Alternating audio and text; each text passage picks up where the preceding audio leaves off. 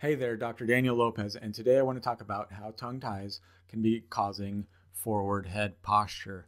I know a lot of times we're blaming cell phones and laptops and things like that, and I'm not saying that those aren't important factors and involvements, but tongue ties are also incredibly common, and they physically force this posture onto people a lot of the times. And the way they do that is there is the tongue is continuous with the fascial layer. The fascia is a connective tissue in the body, and the fascial layer is part of the visceral layer. But specifically, there's the pharyngeal fascia. That's a fascia that connects to the cranial base on the undersurface of the skull in front of the vertebrae, and then that fascial that fascia comes down into the neck and envelops the trachea, esophagus, and other structures, and then continues into the chest. And in the chest, it spans out and forms the inner lining of your chest wall, and then envelops a lot of your organs in there, and then anchors onto the diaphragm. So essentially, what you have is you have this fascial layer that's strongly anchored into the chest.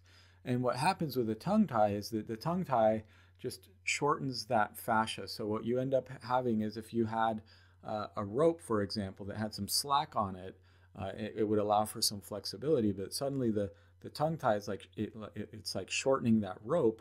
And then what ends up happening is that when that rope is shortened, the head gets pulled down, and that is forced down and forward slightly.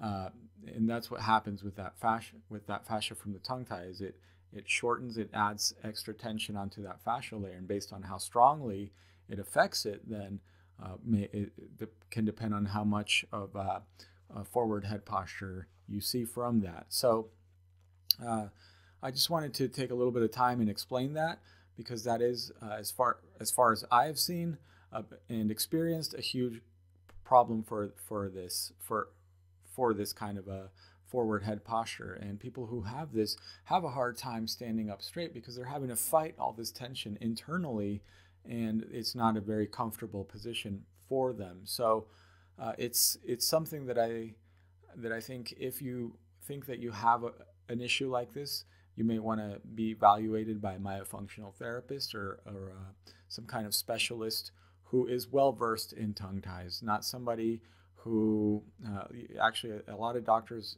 even themselves aren't necessarily well versed in tongue ties and don't know about it. So if they're not actively studying it and have looked at it, then they may not be qualified to look at that. But I hope that gives you some insight on forward head posture and what is going on, and perhaps some things to look at if this is something that you deal with.